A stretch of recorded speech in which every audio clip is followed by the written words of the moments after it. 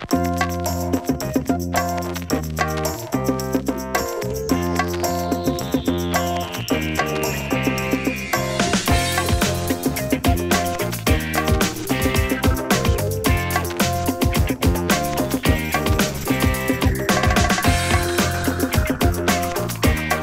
lot has changed for marketers over the past 5 years. 5 years ago, marketers were really focused on getting leads in the top of the funnel and then pushing them over to sales.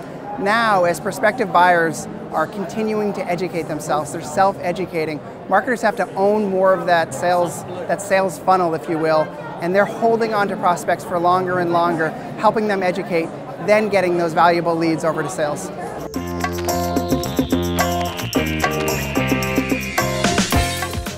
Modern marketers today are measuring success in terms of pipeline generated, not the quantity of leads that they deliver to sales.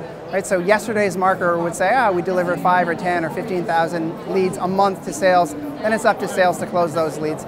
Now as prospective buyers self-educate, marketers are holding on to those leads and building pipeline for sales as opposed to handing that over to sales.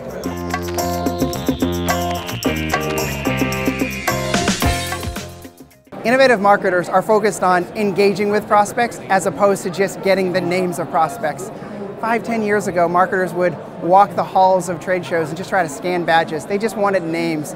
Today's marketers want to engage with prospects. They care about pipeline. They don't care as much about lead count. It's a huge difference in terms of the action of marketers now from a decade ago.